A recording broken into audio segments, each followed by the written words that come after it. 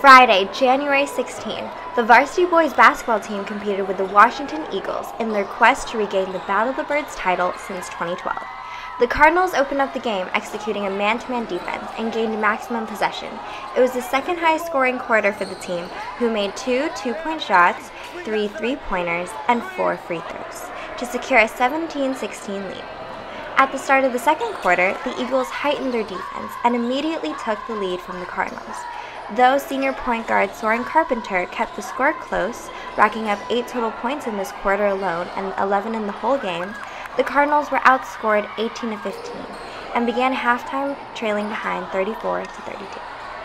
The third quarter marked a major shift in the game, as the Cardinals were able to score just 7 points, 4 of them because of senior power forward Antonio Hughes, who led the team with 12 points in the game.